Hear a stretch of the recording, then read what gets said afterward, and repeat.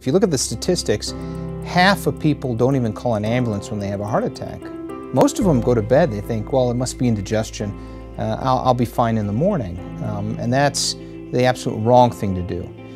Other people think, well, 50 years ago the ambulance didn't do anything but was simply a fast ride to the hospital.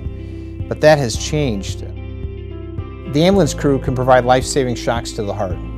Oxygen, life-saving medications they can deliver in the back of an ambulance, and also they can activate our heart lab staff from the back of an ambulance. Boston 1-5, activate the SIMBI team, 4-minute ETA. So if it's 2 in the morning, we can drive in and oftentimes beat the ambulance to the hospital so we're prepared to take you right to the cath lab to open up your blocked artery.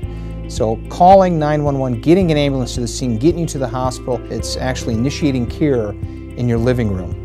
And I always tell patients you should never be embarrassed thinking, well, maybe it's not a heart attack. Don't even question it. If you have any concern, call 911. We'll deal with everything else.